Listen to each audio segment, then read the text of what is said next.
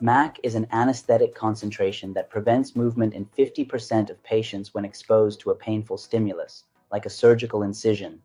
In other words, it's a standardized measure to gauge how effective an anesthetic is at keeping patients immobile and comfortable under surgery.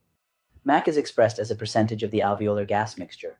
The more potent the anesthetic, the lower its MAC value. For example, isoflurane has a MAC of about 1.15%, while desflurane is around 6%. Less potent agents require higher concentrations to achieve the same effect. MAC values are additive, so you can combine anesthetics to achieve the desired effect. For instance, 0.7 MAC of isoflurane combined with 0.3 MAC of nitrous oxide reaches a total of 1 MAC, balancing the effects while reducing the need for a single, stronger anesthetic. Nitrous oxide often serves as a carrier gas to lower the MAC requirement of other anesthetics, allowing us